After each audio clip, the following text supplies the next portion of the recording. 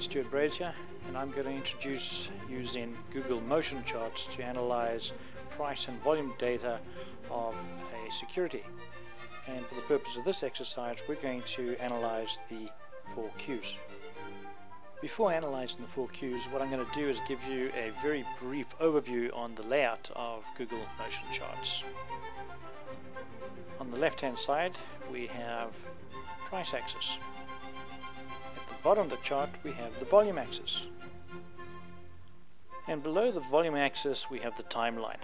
On the far left you can see a play button which turns into a pause, and on the right hand side you see 2,491. That represents the number of trading days we're going to analyze.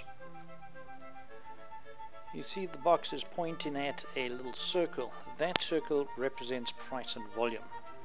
As price increases, the circle will move up. As price decreases, the circle will move down. And as the volume of trade increases for every day, the circle will move to the right, and as it decreases, it will move to the left. But not only that, it will also grow and diminish in size based on volume. So in this instance over here we see that volume is not particularly significant, and over here we see that the circle is somewhat bigger to represent larger volume, but you also notice the color has changed. This is because each circle is color coded to represent the volume.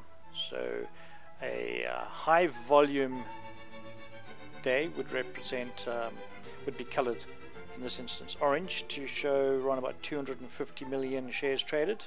A red circle would show up to 300 million, and as we saw earlier on, the little blue circle represents lower volume.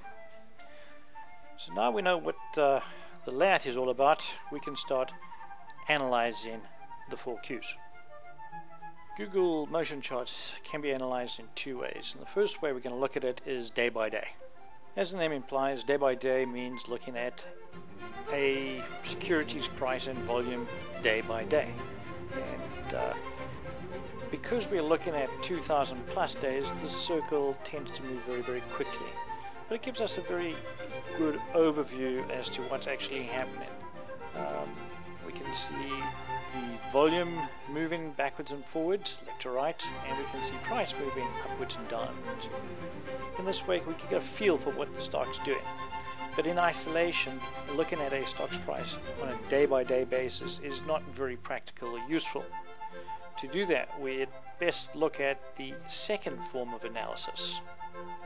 The second and more interesting way of looking at price and volume data is the trails view.